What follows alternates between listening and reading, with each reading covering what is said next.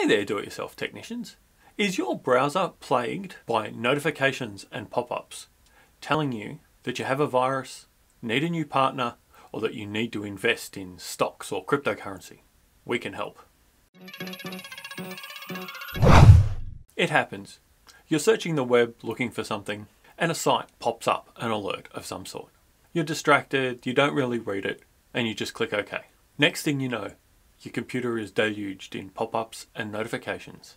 Sometimes just occasionally in the bottom right corner. Sometimes taking over the whole screen, speaking to you and urging you to call Microsoft or your bank. The good news is that your system is probably completely clean. You have not lost all your money, and the whole thing can be fixed in about 2 minutes or less. So what have you done? You've turned on a feature of your browser called notifications. The sort of thing that might tell you that you've got a new email in a web-based email, or even a movie or TV series recommendation from Netflix. The idea was great, but the scammers had to go and ruin it all as usual. So how do I turn them off? Firstly, let's see if we can see which site is causing it. It's usually listed on the last line of the pop-up, like this. If something is taking over the whole screen, try pressing F11 to shrink it back to normal size, and see if it displays then. Otherwise, just keep pressing Alt F4 to close the windows. You may even have to do it several times, as they do sometimes layer them one over the top of another. Be aware that if you hit Alt F4, which is really just close window, on something that you are working on, it may be lost if you haven't saved the changes.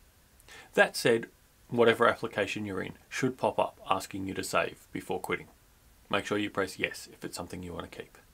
Once the pop-ups are all gone, open or switch to your web browser. I'm going to demonstrate with Chrome. Others are similar. Go up to the three dots menu in the top right and select Settings. Now you can either go to Security and Privacy on the left, or I like to just type Notifications in the search bar. Either way, click on Site Settings and you will likely see the offending site right there in the recent activity list. If not, you might have to scroll down to Notifications and click on that.